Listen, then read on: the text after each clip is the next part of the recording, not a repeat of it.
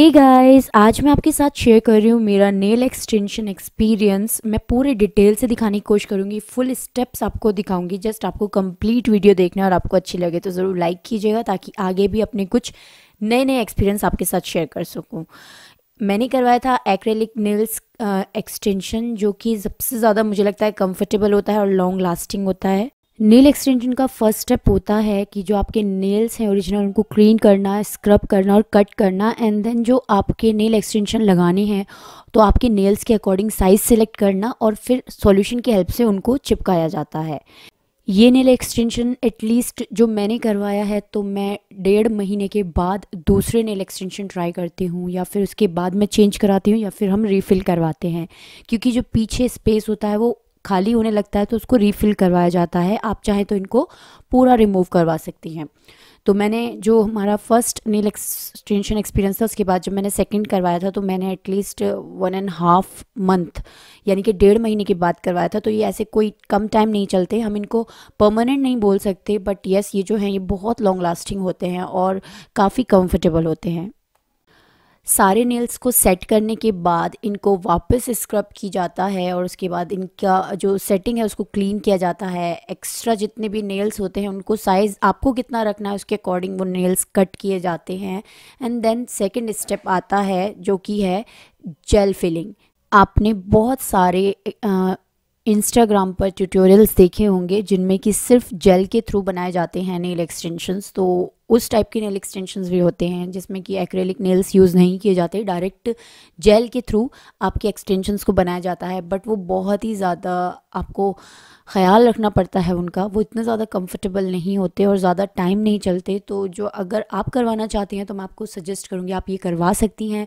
मैंने लिया है दिल्ली में होम सर्विस, अगर आप भी चाहती हैं तो करवा सकती हैं, पर जस्ट मुझे नीचे कमेंट करके पूछ लीजिएगा, नंबर सजेस्ट कर दूँगी।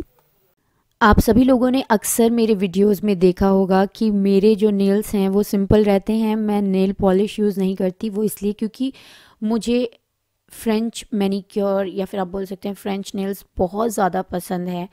और ये सभी ड्रेस के साथ जाते हैं, इसमें कुछ ज़रूरी नहीं कि आपके पास आपकी ड्रेस का कलर क्या है। और सबसे ज़्यादा फैशन में होते हैं, सिंपल लगते हैं, एलिगेंट लुक है इनका, बट जो इनकी स्मार्टनेस है वो किसी भी नेल्स के आगे काफ़ी नहीं है। हालांकि इन नेल एक्सटेंशन के ऊपर मैं आपको बता दूं कि आप नेल पॉलिश यूज़ कर सकती हो, कोई प्रॉब्लम नहीं है, और फिर थिनर की हेल्प से आप रिमूव भी कर सकती हो।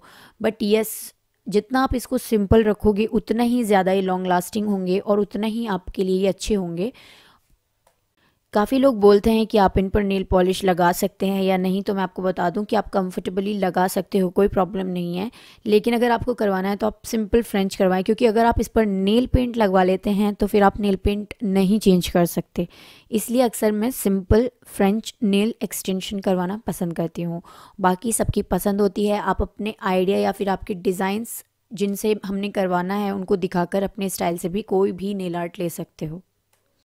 चलिए अभी बात कर लेते हैं हमारी वीडियोस के बारे में। अगर आपको मेरी किसी भी वीडियो में कोई भी रिक्वेस्ट चाहिए या करना चाहते हैं तो आप कोशिश किया करें कि मेरी लेटेस्ट वीडियो में कमेंट किया करें, ताकि मुझ तक आपकी रिक्वेस्ट जो है वो जल्दी से जल्दी पहुंच सके।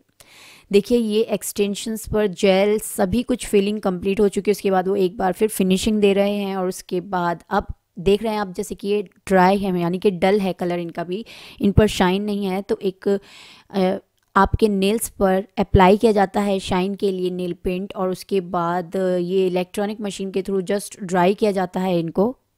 गाइज़, इस पूरी वीडियो में मैंने आपको कोशिश की है कि मेरा जो कंप्लीट प्रोसीजर, जो एग्जैक्ट प्रोसीजर होता है नेल एक्सटेंशन का, वो मैं आपको दिखा सकूं। कुछ भी फालतू चीज़ मैंने दिखाने की कोशिश नहीं की है। तो अगर आपको लगता है वीडियो जेन्युइन और आपके लिए हेल्पफुल है, आगे एक्सपीरियंस आपको करवाने के लिए अच्छी है, तो प्लीज़ वीडियो को ज़रूर लाइक कीजिएगा। आगे आने वाले मेरे एक्सपीरियंसेस के लिए मेरे चैनल को ज़रूर सब्सक्राइब करें और चेक करें कि किस टाइप की वीडियोस हैं, क्या पता आपके लिए क्या हेल्पफुल हो। लास्ट में लगी हुई वीडियो ज़रूर चेक करें। Thank you so much for watching, bye bye.